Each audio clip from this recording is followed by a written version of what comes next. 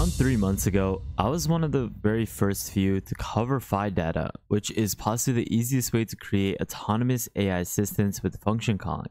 I truly recommend you watch my previous video on it as it goes further in depth on the framework.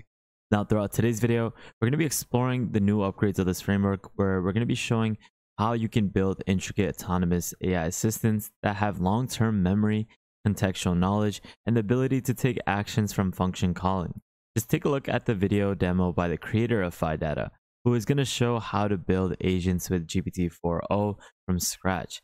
This is where he creates a web search agent, finance agent, and many other agent types. Just take a look. Hey everyone, it's Sashpreet, and today let's build autonomous assistants, aka agents, from scratch. We'll take GPT-4 and give it a bunch of tools like searching the internet, sending an email, querying cloud APIs. That'll enable it to take a problem and solve it for us. The code for what we're going to be doing today is under the Phidata repo, so fork and clone this repository. So after you've cloned it, open the repo up in the code editor of your choice under the Cookbook Assistance folder, and also fire up your terminal with the Python virtual environments. These are basic steps in the README which you can follow, but let's get with what we're building today. So the first thing which we're going to be doing today is building an assistant, and then we'll add tools to it. Now with Phidata, we can build AI assistants that can take any LLM and add memory, knowledge, and tools to that assistant. The tools are the piece that make it autonomous and turn it into an agent. So first, a basic assistant without any tools. It takes an LLM and we give it a description and instructions and tell it what to do. We then can ask it to print a response to the CLI, or it can also run this query, this input, if it's part of an application. So once you have your assistant built out, we can run it using Python, Cookbook Assistants Basic, and it will run this assistant for us. It's using the GPT-4o model, which is fast and good. It's one of the best models in the market right now, and it'll give us a simple breakfast recipe. Now I want to show you how this works if you want to use some other model, like a local one. Just import that model from file LM. Let's do a local import Olama. And instead of using the OpenAI chat LLM, let's do Olama and model equal to Llama 3. And this should use a locally running Llama 3 model with this assistant to give us the response. It's taken a second longer because it's firing up the local model, but here it is. It should be faster after this now. Okay, so this is a basic assistant with no tools. Now we can add some extra functionality to it. Let's give it the ability to search the web. We will import the DuckDuckGo tool. It's free of use, so it's good to use. From File Tools, DuckDuckGo, and add it to our assistant. Over here, we're not going to give it any description, any instructions, but we will... Sorry for being repetitive, but this month we had insane partnerships with big companies giving out subscriptions to AI tools completely for free. These are tools that will streamline your business's growth and improve your efficiency. Just being a patron this past month, you were given access to 6 paid subscriptions completely for free. Not only do you access these subscriptions, but you gain the ability for consulting, networking, collaborating with the community, as well as with myself. You get access to daily AI news, resources, giveaways, and so much more. If you're interested, check out the Patreon link in the description below to gain access to these benefits. Set the show tool calls parameter to true because we want to see the tool calls happening behind the scenes. We're going to give it a task, search for the news from France and write a short poem about it. And we're going to kick it off with running Cookbook Assistants web search. And it'll run that assistant for us. As you can see behind the scenes, it's running the DuckDuckGo news tool. It's getting the news from France and then writing a nice little poem for us. I kind of like it. Okay, let's get into something more complex. Let's build a finance assistant for us. And we're going to give it the Yahoo Finance tool by importing from File Tools, Yahoo Finance. And each tool when you have with Phidata doesn't add everything it has. You can click on it and see the functions it had access to behind the scenes. So this Yahoo Finance tool can get the stock price, get the company info, fundamentals, and a lot of other things. We disable most things by default because we just don't want to overload the LLM, because all of these functions, these tools are being sent to the LLM in its system prompt. it uses a lot of tokens. We don't want to overload that. So we let the user choose what they want. So this one, which is our finance assistant, we say get stock price, get recommendations, company info, company news. We're going to give it 2 tasks, run it behind the scenes, and I'm going to talk through the tasks with you. We're going to give it 2 tasks. What's the stock price of NVIDIA? A simple function call would do here. And then write a comparison between NVIDIA and AMD, use all the tools available. So over here, we want the LLM to see, okay, these are the tools I have available. And I want to produce a report after that. So let's see the first one. So in the first one, what's the stock price? It ran one tool, gave it the stock price. Fantastic, exactly what we're looking for. 2.2 seconds, which is very, very fast. I'm loving GPT-4o right now. Then the second task we have is write a comparison between NVIDIA and AMD. Use all the tools. Now you can see it's running all of these tools in parallel. Isn't that fantastic? Like the models are getting more and more powerful. I don't even know what's going to happen by 2027. Like imagine GPT-4o, but 2, 3, 5 times smarter with a million to 10 million token context window. And suddenly it feels like we're in the 8 kbps internet speed era again.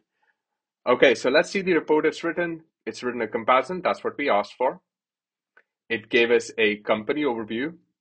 For NVIDIA, it gave us a summary. For AMD, it gave us a company overview and summary. It gave us analyst recommendations for each. It gave us recent news for each. And it gave us a summary of these 2 comparisons. A very, very good answer again from GPT-4o. Now I want to show that, a lot of times you will most likely want to build your own tools.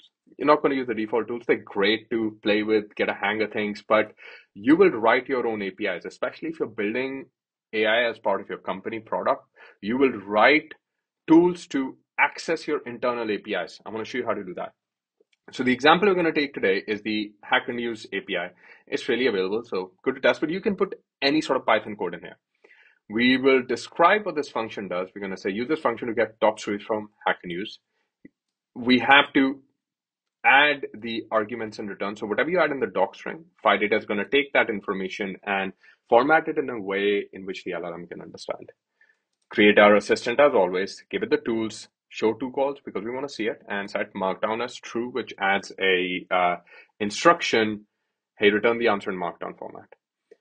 And then we're going to say summarize the top stories on Hacker News.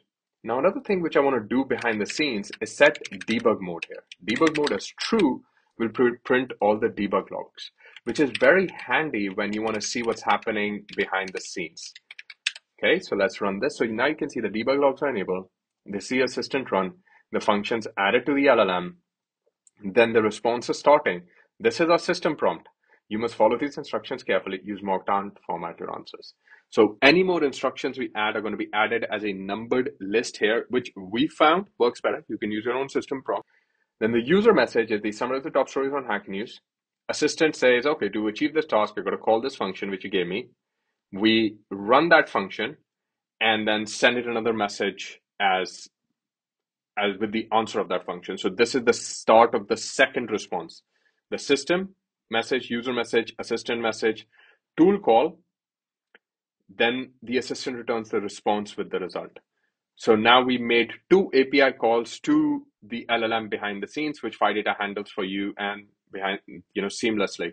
So over here you can see the result we see without the debug mode. So it's a summary, it summarizes everything. Fantastic. Exactly what we are looking for. Now let's get into something a little more interesting. So this is one of my favorite assistants. I was a data engineer for most of my life, so I've been doing write a lot of Python and SQL code. So this DuckDB assistant uses DuckDB to analyze data in CSV files, Parquet files, and it works very well. So this DuckDB assistant, we're going to say GPT-4o is your model. This is the semantic model. We're going to tell it that, okay, you have access to these tables. And first, give me the average rating of movies. Show me a histogram of ratings. And let's see what it does. So over here, what it's going to do is it has access to everything from DuckDB. So it's saying, I'm going to see the tables first. Table doesn't exist. Let me create the table with this file. DuckDB can automatically load it. And then it runs the query to get that answer. Look at that. Isn't that truly like amazing, the era we're living in? Now in the next one, it's doing something a little more complex. It is going to create a histogram for us, and we're asking you to choose a bucket size depending on the data. So with that data, it is choosing a bucket size of 0.5. First, it's going to show tables, then it's going to run a query for histogram, and then it's going to generate that histogram for us, and then it's going to show the query. Absolutely fantastic, beautiful work by GPT-4o. Last one, I'm going to keep this video under 10 minutes, is the research assistant. This is a little more interesting because it uses Exa to do a search of the web, bring that information in, and generate a report for us in a format we provide. And we also are asking it to save that output to a file. So we're going to ask it to write a report on OpenAI GPT-4 and save the output to a file. And while that's going on, I'm going to talk to you about the assistant.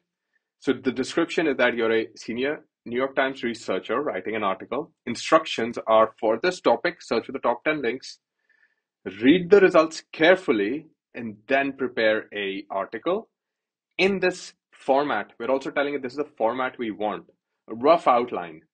And then we're saying, save the output to a news article's markdown file.